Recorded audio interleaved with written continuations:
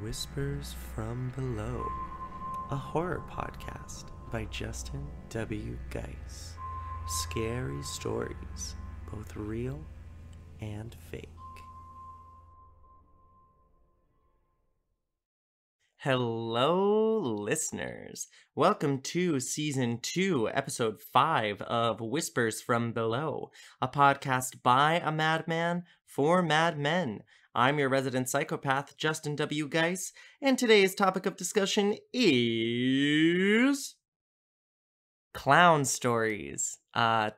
Just to start this off, these are all real stories. These are all things that actually happened.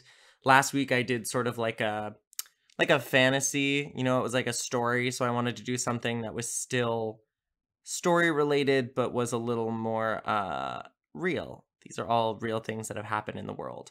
Before I get into the episode, I just want to mention a couple things. I know I said that I was going to continue doing my quarantine, I guess it was like a quarantine bonus episode. Those bonus episodes are not going to be every single week. I get a little burnt out if I'm trying to record and edit and earn money another way and do this and do that. And there's just a lot going on right now. And for my mental brain, I just can't do 2 episodes a week. So that Thursday at 8 a.m. slot, I will let you guys know on social media if that episode is going to be going up at all. I know it didn't go up this past week. I had a little bit of a weird week here. If I'm feeling up to it and I feel like I want to record another episode and I want to get more content out for you guys, I'll definitely post it, and then I'll let you guys know on social media that there's going to be a bonus episode going up. But for the most part, I'm going to be sticking to just my once a week on Monday, my usual schedule. So Mondays at 8 a.m. To keep updated on the sort of schedule and when things are going up and what's going on. You can follow, I normally plug this at the end, but I might as well do it now.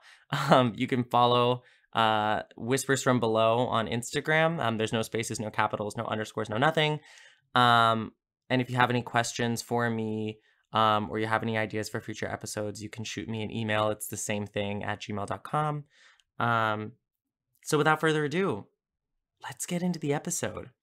So again, like I said before, these are all real cases. I have 5. It's episode 5, so I wanted to do a 5 story episode. That was the point. It was episode 5. It's 5. The theme is 5. That was the point of this week's episode.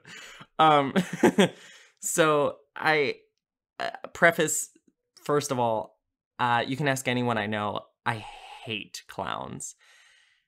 I hate clowns so much. I hate them so much. They are so scary to me. They're terrifying. I don't know why anyone feels a need to sort of dress up as one or have one around, or people are like, I love clowns. I think they're cute and they're so fun. And it's no, they're not. I know 2 people in my life that are clowns are great and I love them. And it's my dad, who uses it to mentally scar me, and my brother, who uses it to mentally scar me, and he doesn't even like clowns. He just uses it as a way to scare me. So I think the main thing here to take away is that clowns are only good for scaring people. And you'll see that seems to pretty much be the consensus in all of these stories. Yeah, I don't like clowns. And some people are going to go back in my personal Instagram and they're going to pull up pictures of me. I had to be a clown. So for those of you that don't know, I used to be a ballet dancer, and I was with Milwaukee Ballet in their second company for about 1.5 years. I loved it there. They're absolutely amazing. If you live in that area, please support them because they are a fantastic, fantastic company. But during their Nutcracker, we have what we call the Jacks. They're supposed to be like Jack in the Boxes, but they're basically clowns. And I was a clown for 2 years. And so you can go back in my Instagram and find pictures of me as a horrifying clown. And I hated it. I loved doing Jacks. Jacks is a really fun number, and you kind of get free reign of acting choices, and you get to just have a lot of fun with it. But I didn't like being a clown because I knew that I was scaring people, but it did make me feel more comfortable with clowns because I was like, oh, now that I know that not every clown likes being a clown, I think I can be a little bit more comfortable with the idea of them. Anyway, that was a long tangent. Feel free to go, or if you look on Milwaukee Ballet social media, They still use pictures of me from when I from when I was a Jack on some of their posts. They did it this past year. Um, so you can go back and find pictures of me as a clown and just enjoy the terrifying faces that I made for a living for like 2 years. So let's get into the first case. This is actually a cold case. It's kind of known as like the Warren clown case. And what's interesting about this one is that we'll get into it a little bit later as we talk about it, but this is still going on today. Like, this case is still like a big deal. People are still trying to figure out what happened with it. Like, it's not a closed case. So on May 26th, 1990, at about 10:45 a.m. in Wellington, Florida, a clown with a bouquet of red and white flowers and 2 balloons, one of which I believe had a picture of Snow White on it, like Disney's Snow White. I believe there was a picture of her on one of the balloons. I read that on some of the accounts of it, but some of them didn't have that, so that's why, you know, I think it paints a little picture. Comes to Marlene Warren's door and knocks on the door. When she answers, the clown shoots her point blank in the face, and Warren died about 2 days later in the hospital from injuries from the gunshot. The clown then calmly got back in a white Chrysler LeBaron and drove away and was never caught. So my first thing is, like, she got shot point blank in the face and held on for 2 days. That's impressive, to say the least. Like, I think that's extremely, like, that shows a lot of grit. This woman was like, no, I'm not gonna let this clown kill me. I mean, eventually she did. But, like, she fought for 2 days after being shot in the face. That is a badass woman. I love her. Also, side note, I normally do this at the beginning of the episode and I kind of forgot. This does have some pretty graphic stuff in it. I normally give like a disclaimer for like younger viewers and stuff. And I already just talked about someone getting shot in the face. I don't think anything in this episode is going to be too gruesome or horrible, but there is like a little bit of like molestation. There's a little bit of murder. There's a little bit of kind of everything. So if any of those things are triggers for you, please, please, please don't listen. But I think overall, this is a pretty chill episode. I don't think it's going to be anything that anybody's going to like be scarred forever over. So anyway, back to it. Obviously their first suspect in the case was the husband, because that's always who you suspect. His name is Michael Warren, and there was no evidence that they found that tied him to the murder. They found like a suspected affair that was happening with him and a co-worker of his named Sheila Keene. And also they had a 5-figure life insurance policy. So it was a little bit suspicious, but like overall there was no like hard, it was all like circumstantial. There wasn't like any like hard evidence that kind of linked him to the thing. There was a little bit more evidence that linked Keene to the case, where like people that were like, yeah, this is where the costume was rented from. Yeah, we saw a woman, they kind of looked the same, but like, I don't remember. Like there was more stuff like that for Keene. But overall there still wasn't enough evidence to sort of link anything. So the case ended up going cold. Neither ended up getting charged with the murder, but then new evidence started to surface in 2014 that ended up placing Sheila Keene's DNA at the scene of the crime. People started digging stuff up and they figured all this out. On top of all of this, her and Michael Warren are now married as of 2002, which makes the motive for her murdering his former wife because of an affair much, much, much more valid. It makes it seem way more like visceral. Like it makes so much more sense. The case has reopened as of 2020, like very recently. But we're not really sure with COVID and everything that's going on with that, when they're going to pursue the case any further. But at one point she was going to get the death penalty if they found her guilty. And then they were like, we're not going to pursue that because that's a little extreme. But she is being charged with like 1st-degree murder, I believe. But this is open as of 2020, y'all. That's been what, 30 years since 1990? And they're just now like charging Sheila Keene with the murder. And like, that's crazy to me. That is so wild that it took 30 years for them to be like, it was obviously the woman that he was sleeping with. Like, of course it was. Like, of course it was the woman he was sleeping with. But, like, if you don't have any evidence, there's nothing you can do. It's the Carol Baskin syndrome. For those of you that haven't watched Tiger King, what are you doing with your life? I'm normally not one of those people that likes to hop on board with like the show trends. Like people were really big into like people right now are really big into watching like Avatar and they're like, I love it, it's so great. And it's like I watched that when it came out like 8 years ago. Like I'm one of those people where I like the things I like. I don't need like a trend to sort of make me enjoy it. But Tiger King is one that you should definitely go look out. And Carol Baskin definitely fed her husband to tigers. She killed him.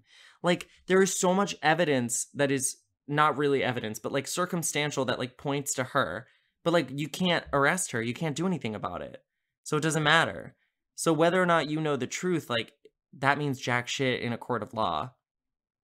I think like this was a case of like Carol Baskin syndrome where like she definitely killed her and everybody knew that she definitely killed her, but nobody could like pinpoint it with evidence and therefore she couldn't get arrested until now, which is very exciting. So we love a cold case that is no longer cold. We love that sort of stuff. It's wonderful. That's the end of that one. Moving on to number 2. This is actually like so I labeled each of these as like a cold case or like, you know, a serial killer or like whatever. This one is like a trend. I don't know, for those of you that are around my age and older, you'll remember in 2014, this like clown fever sort of like swept the US and like Europe, and it was all over the place. A lot in France, a lot in London. These like people that would put on these like clown costumes, but the trend sort of started in California, from what I understand, from what I was reading. In 2014, in Wasco and Baskerville, California, was where this clown fever really like picked up the pace. This couple posted a photo of themselves dressed up as clowns for this like Halloween art project that they had been like working on for about a year. Basically, it was them dressed up as clowns at like different Wasco, sorry, I'm gonna say that wrong, and Baskerville landmarks, like places that were really important to the town. They took these pictures as this creepy clown, and you can look it up. Like if you look up the Wasco clown, you'll find it, and it's so scary. Like I was in broad daylight researching this the other day, broad daylight, middle of the day, writing in my notebook, and was like sweating and like looking around behind me. I was like, it's gonna be there. Like it really freaked me out. Basically they posed around the city and posted a picture, and then all these copycats were like, oh, this would be a funny trend because, you know, frat boys exist. So they decided to come at me. Frat boys are awful. Don't fight me on that one. These copycats took to the streets, but they were sort of like armed. Like they would chase people with a knife, or like some of them even had guns or baseball bats, or like there was a case of someone getting chased around with like a chainsaw. Like just stuff like that that like they're doing as a prank, but it's not really a prank anymore. Like it's actually scary. And this was popping up like mostly in this area, but the fever sort of spread all over. People were dressing up as clowns and following people home, or standing on the side of the road and waving to people, like stuff like that. It ended up terrorizing the town. And they had a bunch of different social media accounts that were linked to the Wasco clown. And they would post things all the time being like, come out and play. Like, why are you not, you know, meet me here and I'll give you a balloon, like stuff like that. They ended up arresting a 14-year-old boy because he was chasing other kids his age in a clown costume. And he claimed that he wasn't going to hurt anyone and he wasn't armed. He was like, I was just trying to participate in this like clown prank that I saw online. I was just trying to participate. I wasn't going to hurt anyone, I promise. Which, like, he didn't have a weapon, but like you can still hurt someone with your bare hands, you know, and that's very threatening. And I totally understand why they'd be like, what the fuck were you doing? On top of this, the clown made like a lot of social media call outs to the police. They would type things that were like, come out and play, with a picture. Or when the kid got arrested, they made a post that said, it's funny you guys think I got arrested, with a post of the clown like at like I think it was like a stop sign, maybe? He was out and about. There were no other suspects arrested, and then this fever kind of like died down. They ended up deleting a bunch of accounts that were linked to the clown, except for like I think one of them still exists. But they deleted most of the ones that went up there and like blocked them and whatever. But the clown fever has since then kind of like diminished. But it's still one of those things like when you look back at in history, you're like, why was this a thing? Like what person in their right mind is like, I'm gonna go chase someone in a clown costume with a knife? Like, I'm sure, oh my God. I actually know a couple people that would probably do that when they were that age, like early 20s. I know people that would 100% do that. I don't see the appeal, but you know. The next thing we're going to talk about, this is number 3 for those of you counting at home, is Wrinkles the Clown. This is actually a documentary. So if what I'm saying about this interests you, I'm not going to talk like in too much detail about it, simply because it is a documentary. It's on Netflix. You can go find it.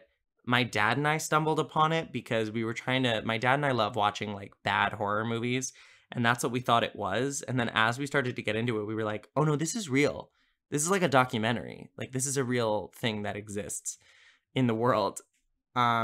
It's horrifying. It's really scary. It's not something that I want to see every day, ever. But all of this kind of started with this YouTube video that went up in 2015 that went viral, where there's a clown. I'm sure you've seen it because I saw the video and was like, I remember seeing this when it came out. There's this clown that sort of comes out from under this young girl's like trundle bed when she's sleeping and like gets up and like stares at her, and it's like a found footage like Paranormal Activity sort of style video. And then there were a bunch of other videos that started to pop up of him like scaring kids, you know, waving at people while they were driving on the road at night, or like coming up to people's homes and like knocking on the door. And it's all about like this supposed like old homeless man that like hires himself out to scare misbehaving children. So it's a way of like getting your kids to like behave, is you're like, do you want Wrinkles to show up? And like you can look up pictures of Wrinkles and you'll see like he's not meant to be a friendly looking clown. There are cases where like when you look back at like, you know, like Stephen King's It, that's a really popular thing. Part of the reason why I didn't really enjoy, and this is, you know, not the most popular opinion, but part of the reason I didn't enjoy his redesign in the new movies was because he wasn't enticing enough. He looked really spooky, which is great for a horror movie, but part of the draw of the original Pennywise was that, especially Tim Curry is such a dopey looking dude, and the makeup looked dopey. It looked like he was trying to have fun and like lure in children. Wrinkles is very clearly meant to be a scary fucking clown. Like he's horrifying looking, and that's the purpose. He keeps his identity hidden. Throughout the documentary, you don't know who he is. He talks and he explains things, but you don't know who he is. This all takes place in Naples, Florida, and I wrote in my notes, California and Florida have lots of clowns, I guess. I guess that's just like a thing. Also Chicago. For some reason, it's like those 3 places, like Illinois, Florida, and California, those 3 states like have so many clown stories from them, and I don't know what's going on in those states.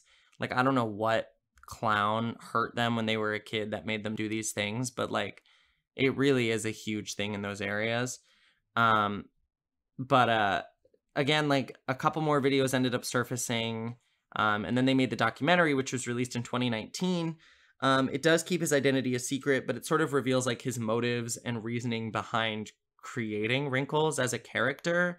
And it's all kind of part of this weird, like, complex art project that this person is doing. I didn't watch the full, truth be told, I didn't watch the full documentary, shoot me. It was a little boring, and my dad and I, not boring, I wasn't in the right like mindset to watch a documentary. We wanted to watch something that we could like laugh at, and that was way more like interesting and brought up a lot of like moral questions about like parenting and like what is considered like a corporal punishment for your child. Like, is this helping them learn morals? Is this not? Is this, you know, abuse of your child? Is this mental abuse? Is it not? Like, it sort of brought up a lot of like stuff like that. And I was like, I don't have the brain power to do this today. I had surgery like a week ago. Like, I can't do this right now. But you should go take a look at it. It was really fascinating. I want to get into watching it. Probably in the next couple days, I'll end up watching it. The next thing I want to talk about is a disclaimer. I want this to be a future episode. If you would like to hear a future episode about this next person story, it's a serial killer. I think you can all guess who I'm going to talk about next. Especially when clowns come up and you think of scary things, his name always pops up. And I want to do a future episode that's just about him, so I'm going to give some basic information here, but it's going to be cut kind of short because I want to make sure that I still have interesting new info for all of you the next time I do an episode. So this is about Pogo the Clown, otherwise known as John Wayne Gacy. He was a serial killer that lived in Illinois. He tortured, raped, and murdered about 33 boys, probably more. And he did all of this from about 1972 to 1978 in Des Plaines, Illinois, which I believe is close to Chicago. If I'm incorrect about that, I'm really sorry, but I think it's close to Chicago. In prison, Gacy ended up painting tons of portraits of him as Pogo the Clown.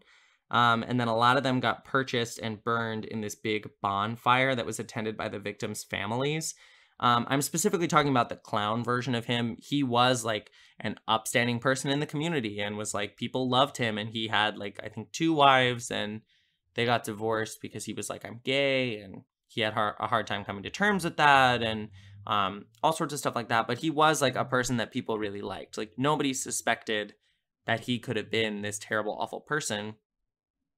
Kind of like Bundy. If we all remember, that's going to be a future episode too. I got to get into that. 2 killers that we think of when we think of serial killers are John Wayne Gacy and Ted Bundy.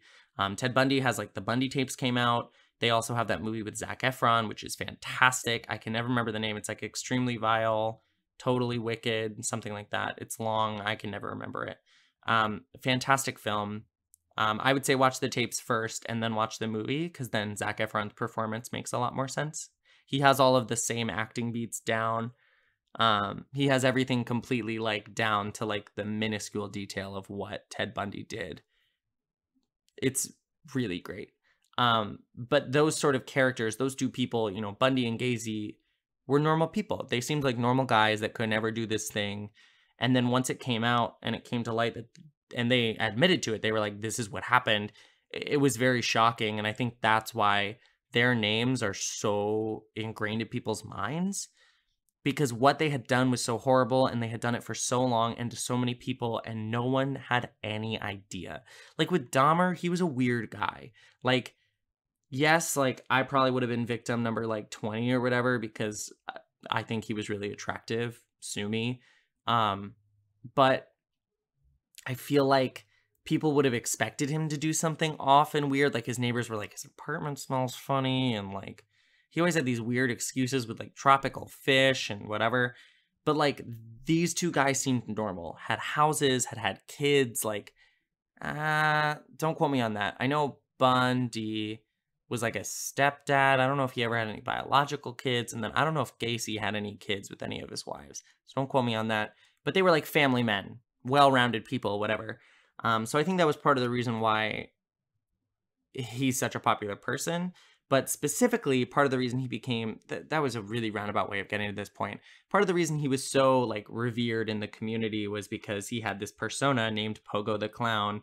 And Pogo was really popular at like kids' birthday parties. He often volunteered at the children's hospital as Pogo the Clown. He loved this persona. But what's interesting to note, I watched a documentary about this recently. What's really interesting to note about the way that he painted his face was that normally when you're a clown and you're trying to make kids feel comfortable or make them laugh or whatever, you draw soft lines. You use circles, round shapes, because that makes them feel more comfortable. If you use angular lines, it makes people a little more wary of you. You have a sharper look to you. But what's interesting is that Gacy painted his face very angularly. Everything is very sharp. All the lines are very, you can look up a picture. All the lines are very precise and sharp, which is not normally how you would paint for children. Maybe for like a stage performance, if you're like a circus performer. But for the most part, when you're a clown trying to, entice a kid, make them feel comfortable, you don't paint sharp lines because that's going to make them feel more wary of you. But he chose this specifically and was like, this is Pogo's aesthetic and like, this is his, personality. And I want that to shine through and blah, blah, blah, blah, blah, which I think is a red alert that this man is dressing up like a clown and boys are going. Anyway, I know that that's like rude to suspect, but like this man who divorced his wife because he was gay dresses up as a clown and comes to your kids' birthday parties. Young boys are going missing. He likes to be a clown that's dark and creepy looking. I don't know. Seems pretty suspect, but whatever. I'm not a police officer. So, the last one that we're going to talk about, this is the last one, 5, is Klutzo the Clown. I wrote pervert. That was the only thing I wrote next to it. This one's kind of a gross story, but it does bring up a lot of like moral stuff at the end of it, which is why I wanted to end with it, because I want to talk about that for a little bit. Paul Carlock John. Nope, there's no John. Paul Carlock Jr. I have terrible handwriting. I'm so sorry. Former cop and now minister. Used to perform as Klutzo the Clown for children. And he called himself like a Christian clown, which I think is already just not it. Like, that already is like a red flag to me. Like, a Christian clown, those are two things I don't want together. Because that, you're waiting for like some sort of possession, demonic thing to happen when you say a Christian clown. Like, there's no way that that didn't create a poltergeist, Personally, I don't think there's any way that couldn't have created a poltergeist in some form. In October of 27, am I okay? In October of 2007, he was arrested for child pornography and traveling to engage in sexual misconduct with a minor. He ended up traveling to the Philippines a lot, where they ended up finding a bunch of photos that he had taken of these naked boys that were playing and showering. There were a couple photos of the boys where they were fully clothed, but when they were sitting or something, you could see their genitals like through their pant leg, or like their genitals were like visible, but like they were still in clothing sort of scenario. He used to travel to the Philippines all the time with Klutzo to sort of like do, I don't know, Christian work for the orphanage there. The orphanage was called House of Joy that he used to work at. He ended up claiming that this was because they were so poor that they couldn't afford clothes. He came up with this like bullshit excuse that like he was going to Photoshop out, all their junk and stuff, because he just wanted to make sure that people could see what poverty looked like. Like, it wasn't about the porn at all. It was just about making sure that he could show that they have it so much better in their country than they do in other places, and blah, blah, blah, blah, blah. Creepy priest answer. 3 boys at the House of Joy claimed that they had once woken up to Carlock fondling them, and at least 21 child pornography videos were found in his home when they ended up doing a home search. And that's when they were like, your excuse no longer matters because we found kiddie porn in your house. So you gotta go, buddy. He ended up dying before his trial after only spending 39 days in jail. So he never was like technically, like, he never went to jail for what he did, technically. He was awaiting trial for 39 days and died. People think that either the guards or the nurses might have like killed him on purpose. There's a lot of stuff coming up that's like, well, he had all of these health conditions, that his needs weren't met, and they were purposefully doing this thing to him to, make him sicker, and nobody was taking care of him, and the guards used to use like overexerted force on him. But then like the jail has come back with reports that's like, well, they haven't done anything illegal, and like, excessive force was not used, but even if it had, like, he was the one that was instigating everything, and it was his fault for like, you know, uh I guess like triggering the guards, or like forcing the guards' hand on him. And I know right now this is sort of like a sensitive topic given like all the ACAB stuff and police brutality and things like that. And I agree with all of that. I think it's all 100% accurate. And so this case was very interesting to me as I was reading it, just seeing like sort of like he had these underlying health conditions, but then like supposedly was like really, really rude to everyone there. And so they were like, then it comes into this moral question of like, if he's a bad person, do you still let him die, or do you let him get, everybody's subject to due process and, making sure they know their rights and whatever. And like, technically his rights weren't met because he wasn't getting medical attention that he was supposedly supposed to get. And he was getting, excessive force and, whatever. But also he was this bad person that like might have raped and molested a bunch of boys, and we don't even know. But he had all this kiddie porn. He was clearly like a pedophile and this bad guy. But like, did he deserve to die that way? Like, it just brings up like a lot of questions. And then there were a bunch of lawsuits coming up that were like, well, you didn't give him his rights. And they're like, but we did. Like, we tried. But then like all this stuff came up that he didn't get proper medical care. Like, baseline, he didn't get the medical care that he needed for his underlying health conditions, which like that is something that he needs. That's probably the main reason why he died there. But like, are we really sad that he died? Like, why are we filing a lawsuit for him dying? Like, he should be an exception to the rule, in my opinion. But I'm a very big, and I've talked with this with people for a little while, so I don't normally like to get super political or, aggressive like that on this podcast. I like to keep it sort of information based and, topic based. But I'm one of those people where I firmly believe that the death penalty can be a really good thing. I think that it's something that, while I do think that everybody's life is important and everybody's life matters, when it comes down to financially and for the safety of the people, especially in cases where like, do I think that this man should have died? No. Am I necessarily upset that he died? Also, no. I'm colder than most in that respect. But Dan and I, my boyfriend, for those of you that don't know, we were watching an episode of Law and Order maybe like a couple months ago, and there's this episode where this man is completely like insane. Like, he doesn't recognize that what he did is wrong. He has voices in his head, and the doctors are like, even with medication, he's not going to get better. They were like, great, put him in a mental facility. And I was like, I don't know if that's the best choice, because what happens if he gets out and then he's going to murder like 4 people again? It's like, there's this idea of like, if they're beyond help, why keep them around? I guess that's me being kind of cynical, but in that case, I was like, why did he not get the death penalty? And Dan was like, well, he doesn't know that what he did was wrong. And I was like, but they said that he's never going to get better. Like, they're on record, like, this man is not going to get better.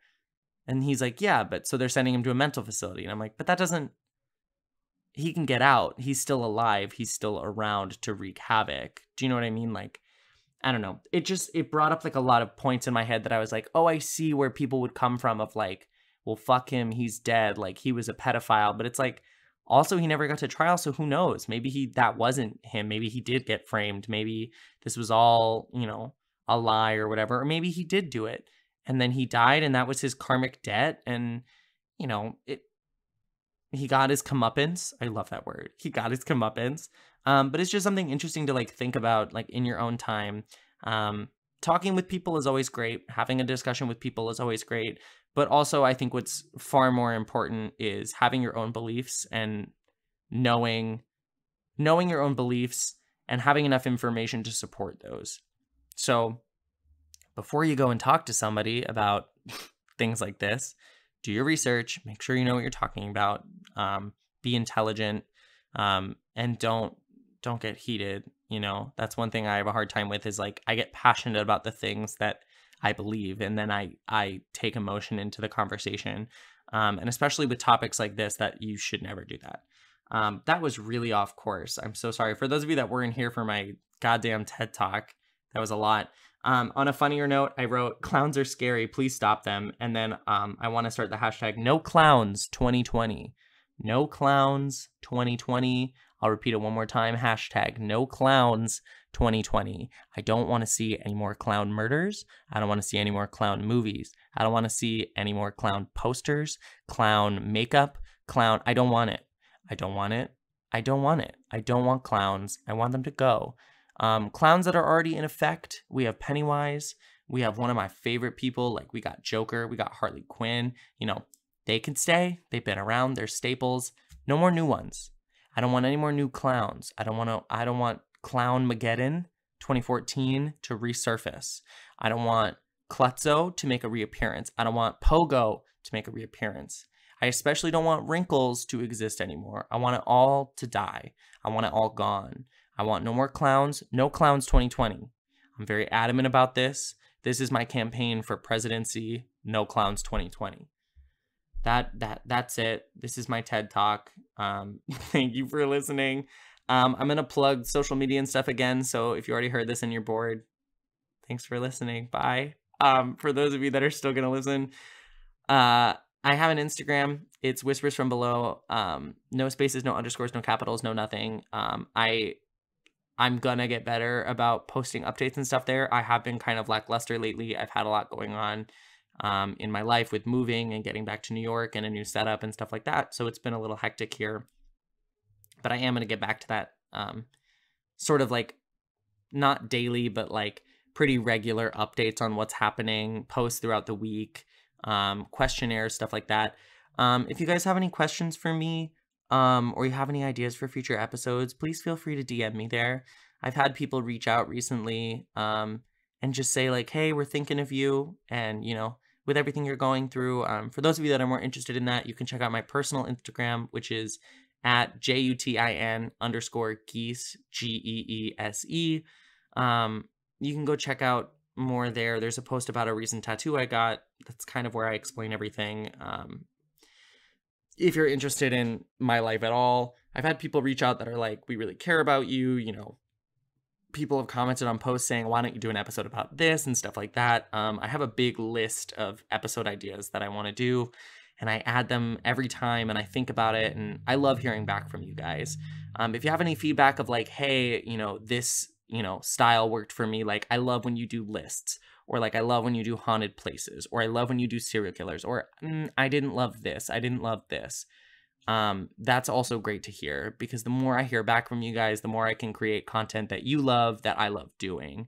The more we have a conversation, the more everybody is happier and loves that. I'm gonna try to take pictures in the prototype stuff. I just haven't done it yet, because I'm lazy and my hair is busted right now. I tried to dye it and it doesn't look good, and I cut it weird, and it's not it right now for pictures, but I'm gonna get there, and it's gonna be cute, and you're all gonna love it. Yeah, that's pretty much it. This comes out every Monday at 8 a.m. You can listen to it pretty much anywhere now. I'm pretty sure it's on like every podcast platform possible. But the easiest way to get it is like Spotify. I also upload it personally to YouTube. So you can subscribe over there. It's Whispers from Below. It's the same thing on everything, which is really easy to find. And remember, clowns suck. Hashtag No Clowns 2020. And please keep washing your hands and wear a mask and stay safe. We all want this to be over.